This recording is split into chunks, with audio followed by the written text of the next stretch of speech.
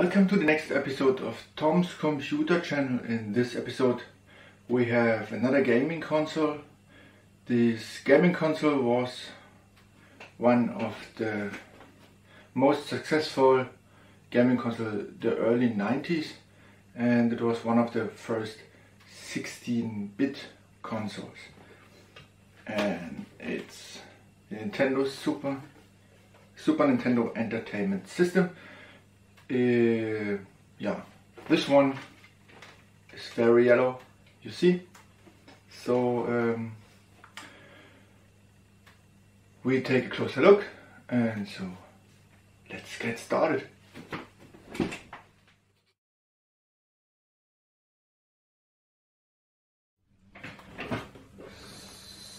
So this Super Nintendo Entertainment System, you see, it's very yellow.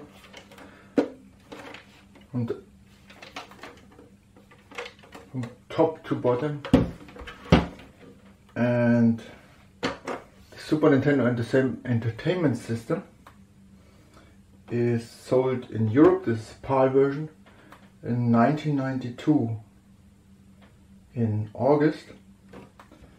So it's part of the Super Famicom family,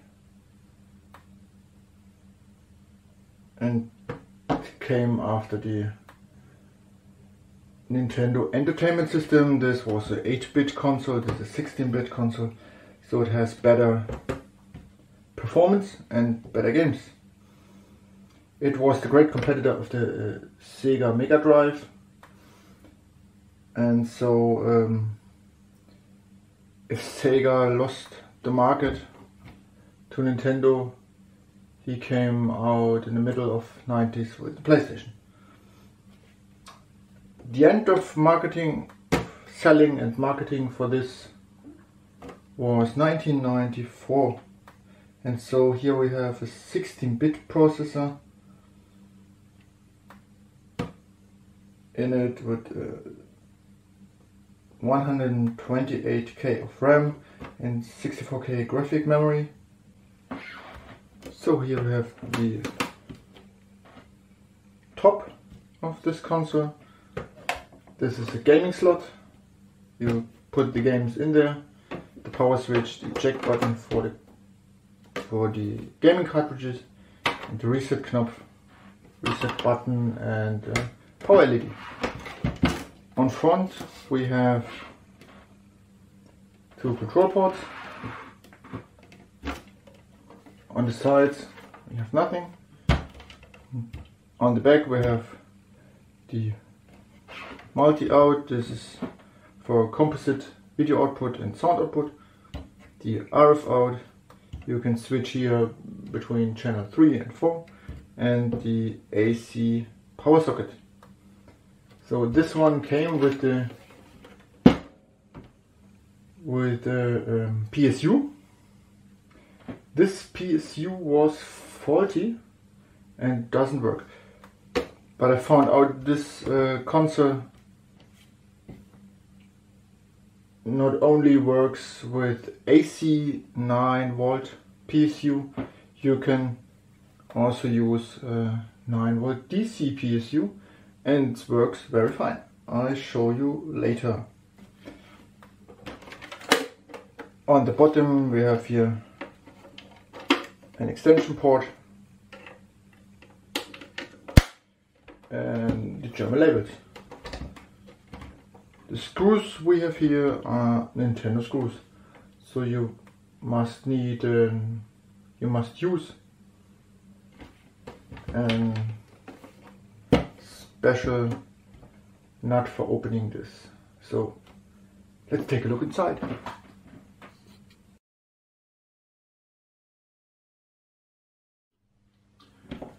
So to open this thing up, you have to use a Nintendo nut on the screwdriver, so you can put out this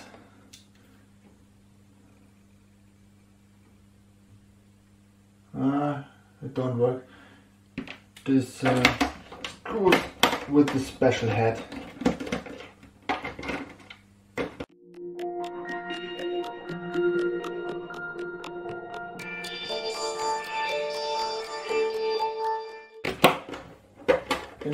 me this is the original color.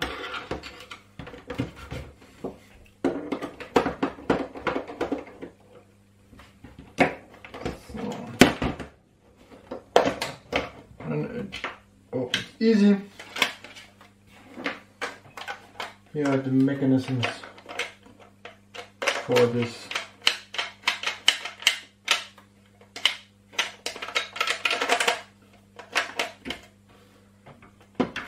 The eject and the reset switch and the power switch. So you see it's a little bit dirty, and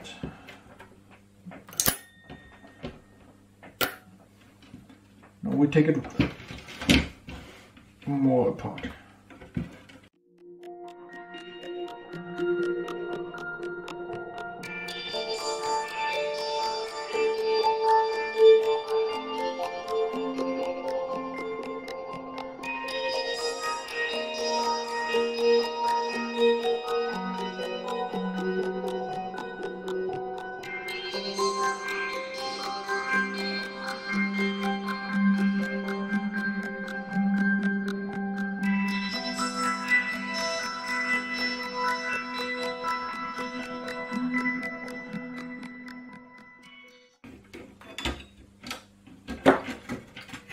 All screws are out, and here we have it with a little bit of dust. Put it on the side, this on the side.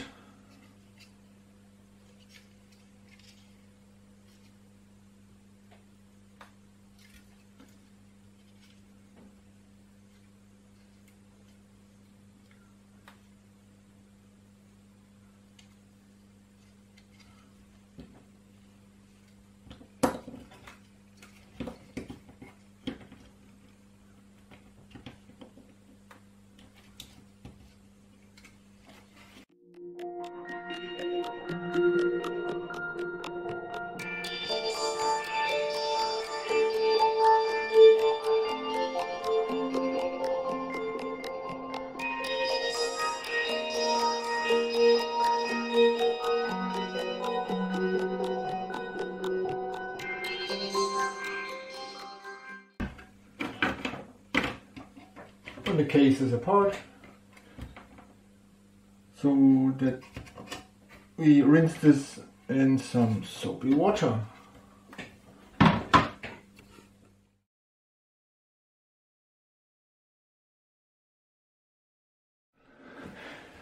So now we put it in some soapy water, cleaner on top.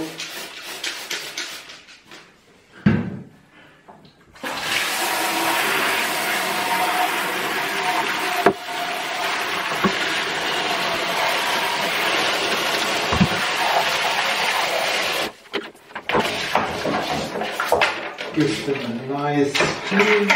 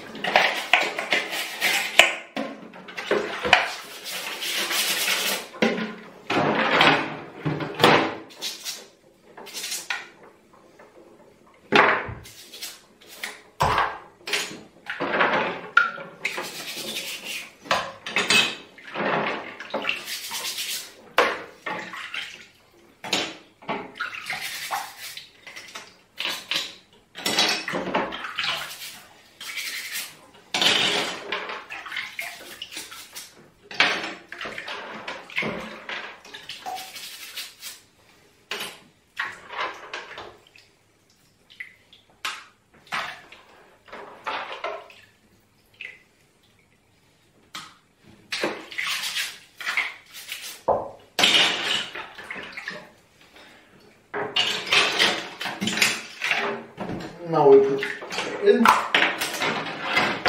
and let them sit for a while in the water.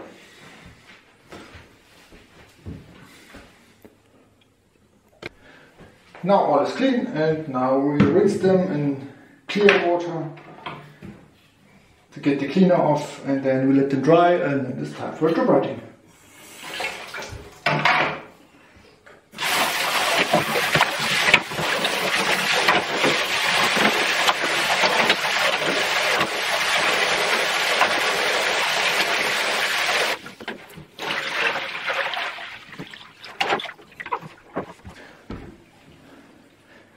And now let them dry. So today I use a different method than before.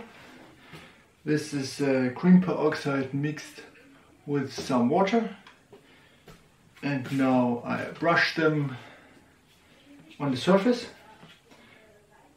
and sit this in the sun, and if this dry I brush again, and so on and so on and so on, if the yellowing is gone.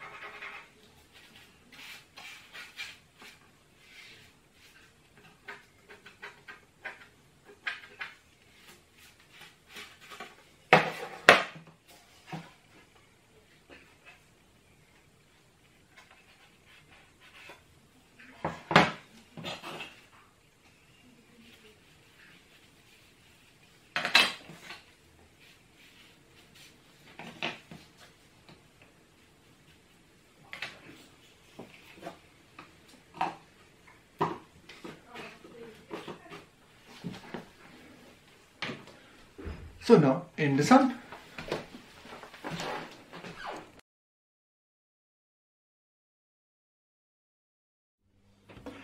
And now we're cleaning the main PCB. For this we open it up. There's a lot of dust inside.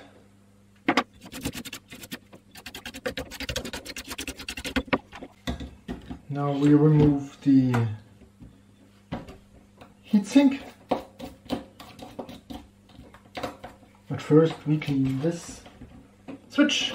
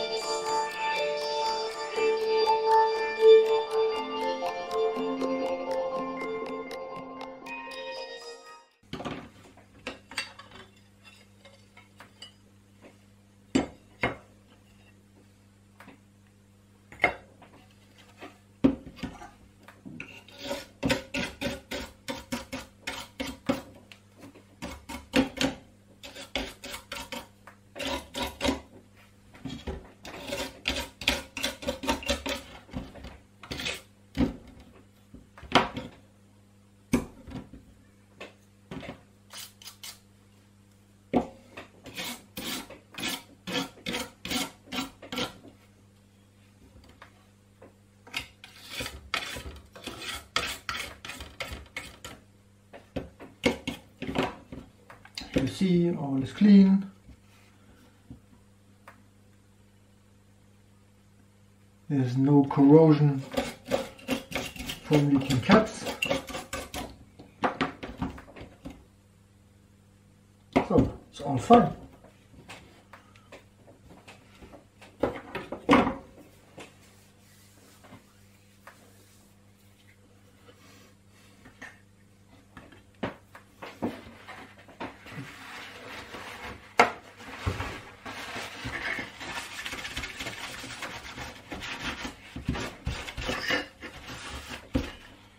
There's only a minimum of corrosion on these metal shieldings. And the heatsink is made from aluminum.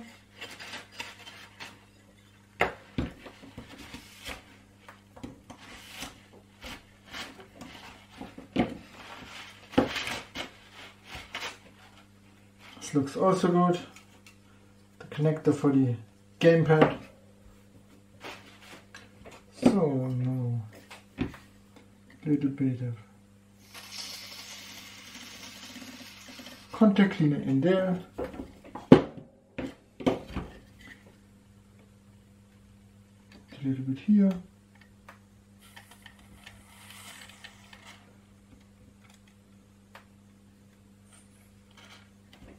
No, it's better here.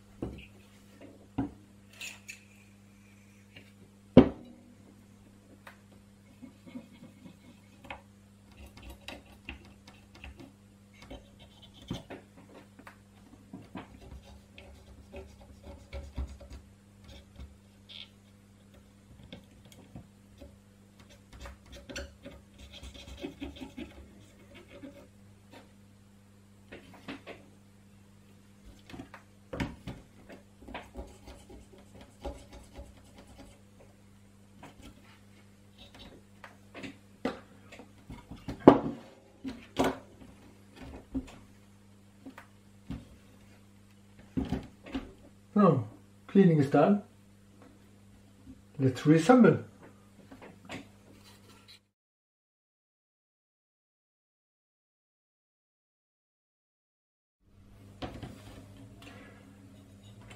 At first we reassemble this heatsink.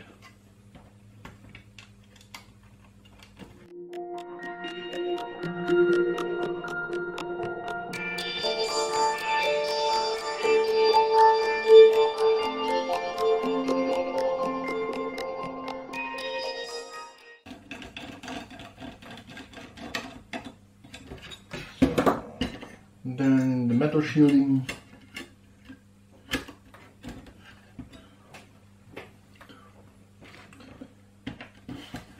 Next we put this in the lower case, and here's the result of the retrobrighting.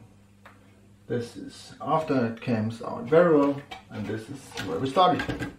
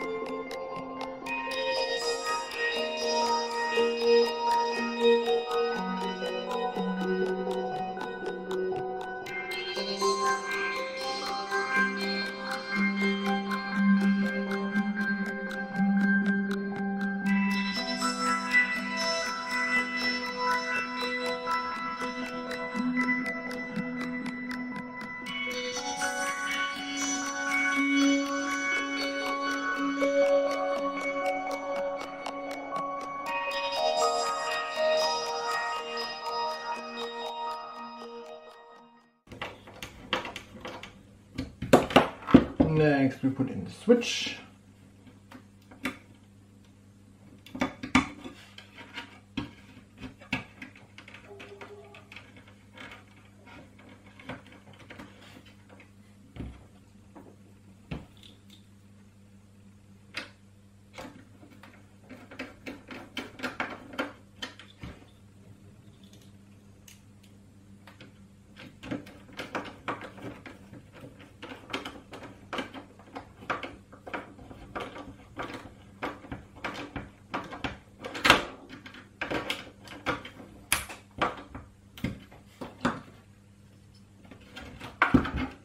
The next thing we do is we assemble the front part.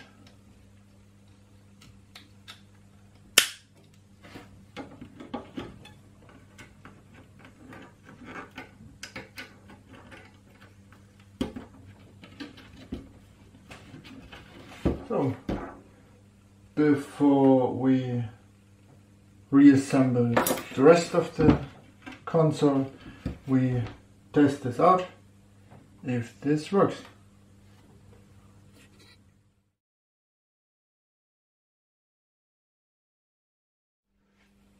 So put this together so we can test this. It's a game inside, it's controller plugged in, and so let's start it. And you see,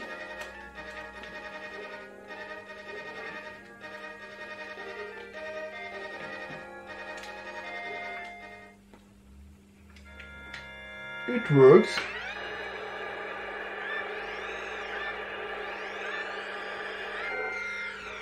Really well. So let's finish the reassembly.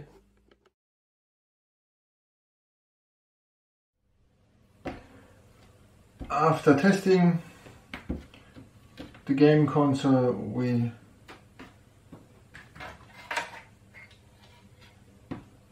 reassembled the upper shell.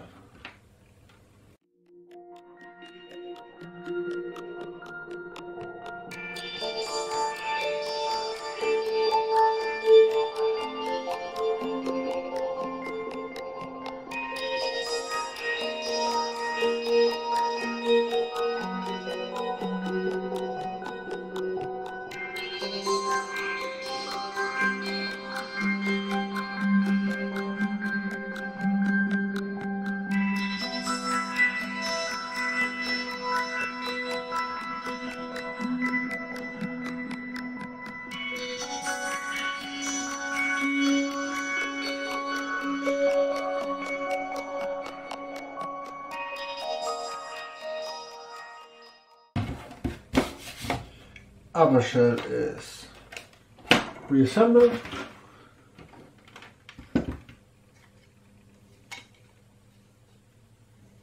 And now we put in the eject mechanism.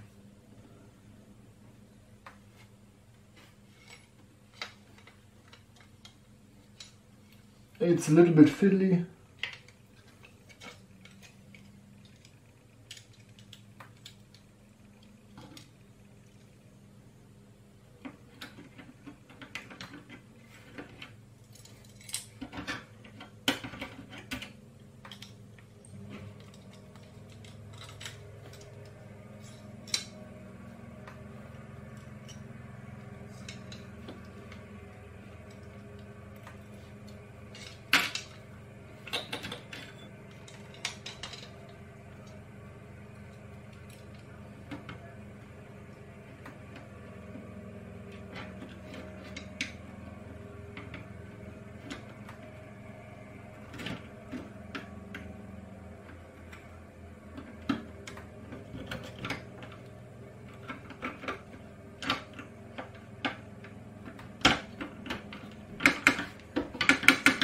Oh, now it's in.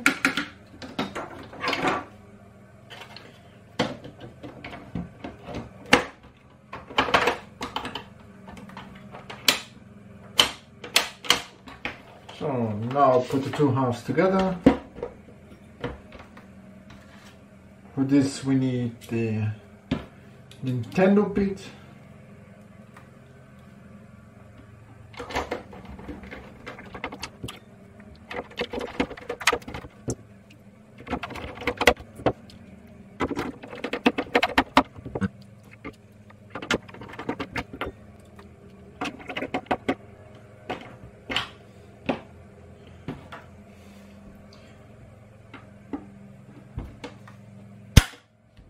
Close the extension port. It's reassembled and now it's ready to play. We are done. So this is for this episode. The SNES looks very nice. Not all of the yellowing is gone, but I'm happy with the result. It was very yellow at the beginning and this is nice. how it came out. The controller we will refurbish in a future episode. So I hope you like this video. If you do, let me know in the comments, put a thumbs up, and if you want more videos from my channel, please subscribe. And so I see you in the next video. Bye.